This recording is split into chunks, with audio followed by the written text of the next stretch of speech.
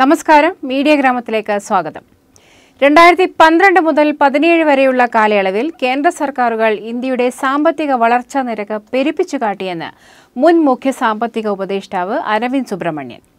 ഔദ്യോഗിക കണക്കുകൾ അനുസരിച്ച് ഇക്കാലയളവിൽ ഇന്ത്യയുടെ GDP നിരക്ക് 7% എന്നാൽ അത് യഥാർത്ഥത്തിൽ 4.5% മാത്രമേ ഉണ്ടായിരുന്നുള്ളൂ എന്നുമാണ് ഹാർവാർഡ് യൂണിവേഴ്സിറ്റി പ്രസിദ്ധീകരിച്ച അദ്ദേഹത്തിന്റെ റിസർച്ച് പേപ്പർ പറയുന്നത്. അതായത് 2.5% അധിക വളർച്ച സർക്കാരുകൾ പെരുപ്പിച്ചു കാട്ടി എന്നർത്ഥം.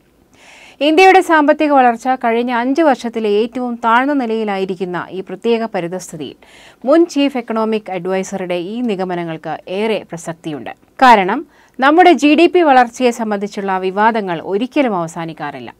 2011 തൊട്ട് 16 വരെയുള്ള കാലയളവിൽ GDP വളർച്ച 6.9 ആയാണ് കേന്ദ്രം കണക്കാക്കിയിരുന്നത്. എന്നാൽ ഇത് യഥാർത്ഥത്തിൽ 3.5%-ന്റെയും 5.5%-ന്റെയും ഇടയിൽ മാത്രമാണെന്ന് അരവിന്ദ് സുബ്രഹ്മണ്യൻ പറയുന്നു.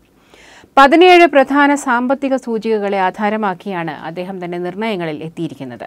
ഇത് GDP വളർച്ചാ നിരക്കുമായി വളരെയധികം ബന്ധപ്പെട്ട് കിടക്കുന്നു. നിർമ്മാണ വിഭാഗമാണ് വളർച്ചാ നിരക്ക് പെരുപ്പിച്ചു കാട്ടിയ പ്രധാന മേഖലകളിൽ ഒന്ന്. ഓട്ടോമൊബൈൽ മേഖലയുമായി ബന്ധപ്പെട്ട ഇന്ത്യയുടെ നയം തെറ്റാണെന്നും അരവിന്ദ് സുബ്രഹ്മണ്യൻ തന്റെ റിപ്പോർട്ടിൽ പറയുന്നുണ്ട്. അദ്ദേഹം മുന്നോട്ട് വയ്ക്കുന്ന ഒരു സുപ്രധാന നിർദ്ദേശം GDP നിരക്ക് കണക്കാക്കുന്ന രീതിയിൽ സമഗ്രമായ മാറ്റം വേണമെന്ന് ഉള്ളതാണ്. വീണ്ടും ഉയർന്ന സാമ്പത്തിക വളർച്ചാ നിരക്ക് ലക്ഷ്യമിട്ടുള്ള നയങ്ങളാണ് ഇനി വേണ്ടതെന്നും അദ്ദേഹം ചൂണ്ടിക്കാട്ടുന്നു. എന്തായാലും GDP നിരക്കുകൾ സർക്കാർ ജനങ്ങളെ പറ്റിക്കാനായി പെരുപ്പിച്ചു കാണിച്ചു എന്ന ആരോപണങ്ങൾ മുൻപും വിവാദങ്ങളായിട്ടുണ്ട്. അതിനെ ശരിവയ്ക്കുന്നതാണ് ഈ മുൻ ധനകാര്യ ഉപദേശകന്റെ വെളിപ്പെടുത്തലുകൾ.